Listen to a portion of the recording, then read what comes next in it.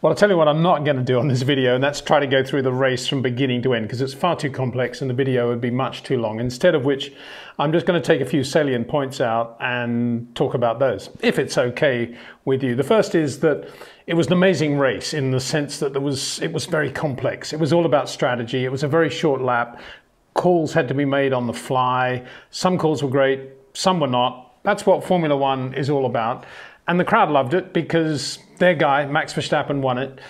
But I think the crowd would have been just as happy had he won it by a lap and a half with no incidents whatsoever. It was that sort of day. So Max Verstappen, Red Bull in Holland, 4 wins in a row now in 2022. It's the first time he's done that. And he's well on course, of course, to win more than 13 races this year and thus set a new record as he does so. So a brilliant day for Max. Now let's get down to it. As predicted from the pole, he took the lead. Really, really good opening lap. That's because he was on a new set of softs. Everybody else who was on soft tyres was running used softs, so that gave him a big advantage over Charles Leclerc at that point of the race.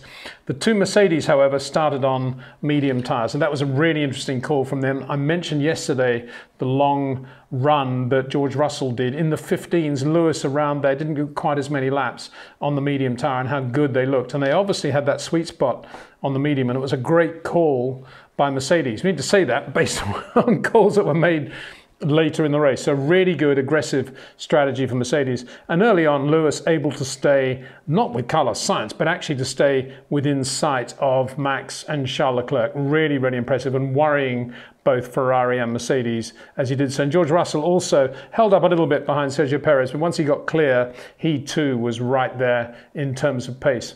So that was the first thing that happened. Then they all came in for their tyre changes, and unsurprisingly, Max and Charles went to medium tyres, but surprisingly, the medium wasn't that good in the conditions of the day. It was a nice day, 20% chance of rain, and it didn't rain.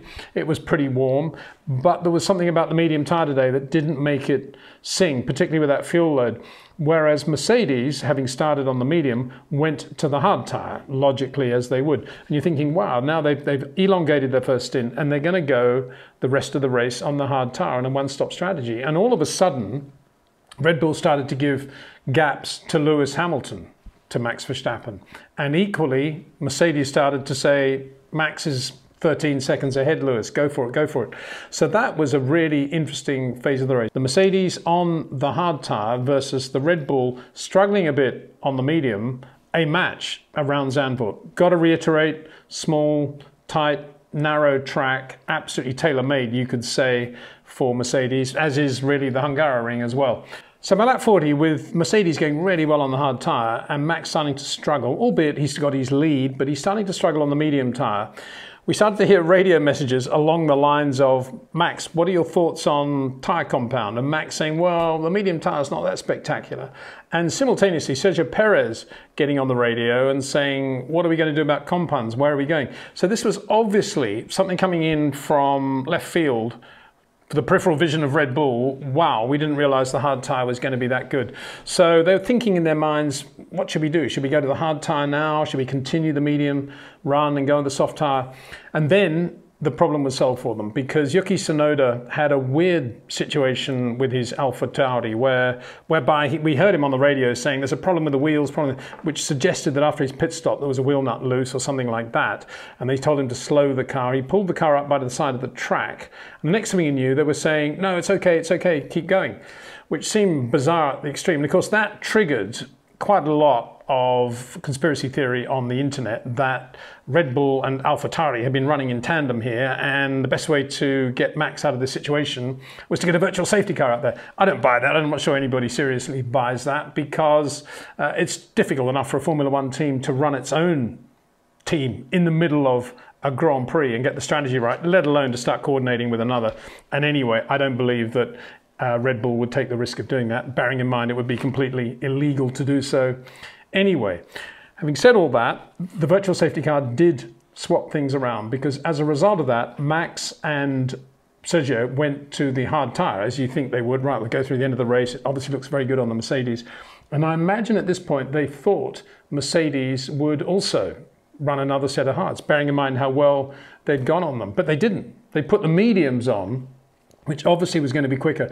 And as he came out of the pits and they lined up for the restart, Lewis Hamilton got on the radio and said with some glee in his voice, "Come on, boys, this is it." As if, come on, guys, actually, I think, boys and girls, as if finally we have a chance to win a Grand Prix. We've got Max on the hard tyre now, and the medium is not bad for us either. We're going to be in very, very good shape. And so it proved. They started to go a tenth quicker, 2/10 quicker there. George usually a little bit quicker than Lewis when he wasn't in traffic, but Lewis too putting a lot of pressure on Max. And suddenly the gaps were Max to Lewis, not Charles Leclerc by now was out of the picture. So it was a really interesting motor racing, brewing up to what potentially was going to be an astonishing climax, because you had to think now that on that hard tyre, probably if it got too near, they'd probably bring Max in for a set of softs at the end and try to make sure they got the win that way. Either way, we were going to see lots of overtaking. But it didn't happen. It didn't happen because Valtteri Bottas pulled to a halt, blown engine, or the engine stopped in his Alfa Romeo in the braking area for turn 1, putting out the virtual safety car, and then the safety car, which came through the pit lane as it turned out. Red Bull strategist Hannah Schmitz did a great job and called Max in straight away to go to a set of softs. Here at last was relief. Get him on a set of softs. The car would be good enough, Max would be good enough to be able to get it through to the finish, and with a set of softs he was protected in every area. But the interesting thing is that Mercedes had discussed this situation before the race. So we hear now from Toto Wolff. And their thinking was track position, track position. If we can get to the lead of this race, we'll get both cars on the same tyre. And if we're in the situation where we're on the medium and maybe Red Bull come in for a soft, we will have both cars on the same tyre to protect the lead. And whoever's in front, presumably Lewis, because he was ahead on the grid, that's the way we'll do it. So Lewis then led the field. He got the lead, obviously, when Max came in for that set of softs, and he's now leading the race behind a safety car, and the instruction is to go through the pit lane. And he does. He duly leads the field through the pit lane and follows the instructions from the team not to stop, but to keep going. But George, who's in second place, takes it upon himself to say, no, I'm fed up with the tyres, I'm going to come in for softs, I've got to have softs, the mediums are going off. And comes in and they say, right, and they put a set of softs onto George's car. And it's almost a free pit stop because they're going through the pit lane anyway. If you look at the times through the pit lane, that lap, Lewis did 14.1 from the beginning of the pit lane to the end, and George Russell 21.3, so a 7-second pit stop really, including the in and out. So there's George now on admittedly a used set of softs, but he's on soft tyres. Lewis is leading the race on medium, and Max behind him is also on a new set of softs. So all of a sudden the dynamic of the race has changed completely. Lewis Hamilton was the big threat. Now Lewis, a bit like the Abu Dhabi situation, a bit like Charles Leclerc at the British Grand Prix this year, is left out to dry yet again. And you can imagine how annoyed he was, because the idea, as we understand it at Mercedes, was, as I say, to have two cars, if the situation arose, on mediums, both on the same tyres anyway, protecting Lewis, if you like. George doing a good job of blocking Max, as Perez did to Lewis at Abu Dhabi, and see whether they could win the race that way.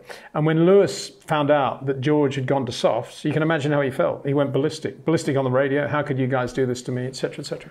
And I don't blame him really, because it's not the first time it's happened to him, and he had a really good opportunity to take it to Max. I don't think the mistake was stopping George. The mistake was not putting Lewis onto a set of soft tyres.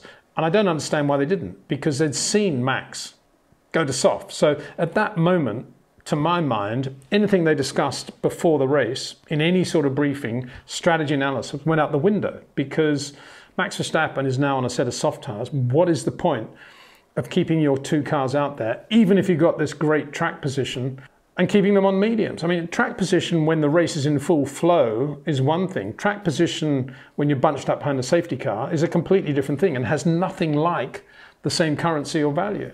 And it looks to me as if Mercedes, in their way, got locked into this way of thinking, track position, and we've got to stick to the strategy. And they didn't allow for the gumption of George Russell just to do what he correctly should do as a racing driver and force the issue and get onto the set of tyres that he wanted to be on. Great call by George. And equally, they were inflexible when they saw Max coming in for the soft tyre. understand. I still don't understand why they wouldn't have put Lewis on the soft. It just seems bizarre to me. It's the same with Charles Leclerc at the British Grand Prix. Same with Charles going onto a set of intermediates at his first pit stop at Monaco. Exactly the same thing. So, yeah, George was all over Lewis. And Lewis, I think, probably because of the situation and because he was so irate and disappointed and torn apart, when George came up to pass him, which he was easily going to do, Lewis jinxed slightly to the right and caused George to lift slightly to move. And this is in the toe, in DRS toe, coming down the straight, right opposite the Mercedes pit. And I think Lewis did that as a way of saying to everybody in the Mercedes garage, you know, I'm not happy with this. I'm not happy with this at all. But before we got to that point, of course, Lewis is leading the race into the restart. And there's Max on his set of soft tyres. And I said yesterday that Max ultimately has a big advantage around Zandvoort because of his top speed and the way he could translate and parlay that top speed into looking after the tyres and doing a nice job in all the three sectors, because he's always got that top speed advantage. But for most of the race, Red Bull didn't use that aero advantage that they obviously have. They had the engine turn way down so that Max's top speed on any given lap was within 3 or 4 kilometers an hour of the Ferraris and the Mercedes. Here you've got to say in brackets, Mercedes really quick relative to the Ferrari, right up there with the Ferrari now in terms of top speed.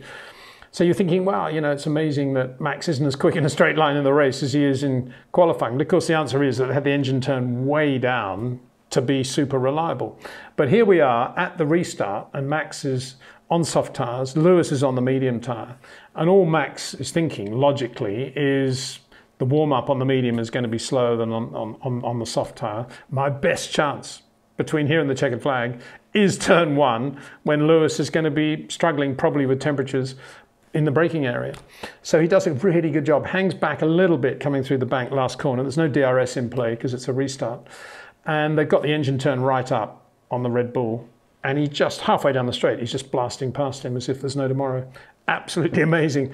And on that lap, he's well over 300 kilometers an hour. He's sort of 7-8 kilometers an hour quicker than he's been at any stage in the race. And the next 2 laps, he does a 13.6.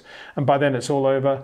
Lewis Hamilton's a sitting duck for everybody, for George Russell, for Charles Leclerc, and a very disappointed driver at the end of it. As he did his slowdown lap, Lewis, to his credit, listened to what Toto said, you know, we win and lose as a team and all that stuff. And he did a good job of thanking the team for the pit stops and how good the Merc pit stops were. But of course, you know, he could have done with 1 extra pit stop, which was the one they should have given him to put him on the soft tyre. That was left unsaid, but no doubt will be talked about, because, you know, how many times have we seen this year a situation where a driver needs to overrule the team? And that's exactly what George did. Rookie that he is with Mercedes in this season, he just got on the radio and says, no, I don't want the medium, I want the soft, put the soft on. And it was a great call. So tumultuous race for Max Verstappen and Red Bull in front of Max's home crowd. Amazing scenes before the start when the crowd were given red, white and blue flags and all waved them in the shape of the Dutch flag, as loud music was played right around the circuit. Very, very inspiring to see that, no doubt, for Max Verstappen. And a great pass, sort of Nigel Mansell-esque in front of your home crowd type pass to take the lead at the restart from Lewis Hamilton. If that had everybody, of course, on their feet. For Mercedes, meanwhile, it'd be a very, very difficult debrief. And of course, that's 2 extremely difficult races for Lewis Hamilton in a row now. It's one thing to talk about track position and to plan to be aggressive with track position. It's quite another not to be aggressive with your selection of tyre compounds. They did a very good job, I think, starting on the medium tyre. But then not to put both drivers on the soft tyre when Max, you know, is on the soft tyre, is blinking in the headlights. And there's no doubt in my mind that had Lewis been on the soft tyre, he was quick enough and he was aggressive enough and he had enough adrenaline flowing possibly to have taken this race to Max Verstappen. But of course, we'll never know. And that was the Dutch Grand Prix. Lots of unanswered questions. I suppose you could say yet again that the old cliche has to come into play. Isn't it good that we've only got a couple of days for the next race? And from Lewis's point of view, he doesn't have to dwell on things too much. Well, I think he's been not dwelling on things quite well for too long now.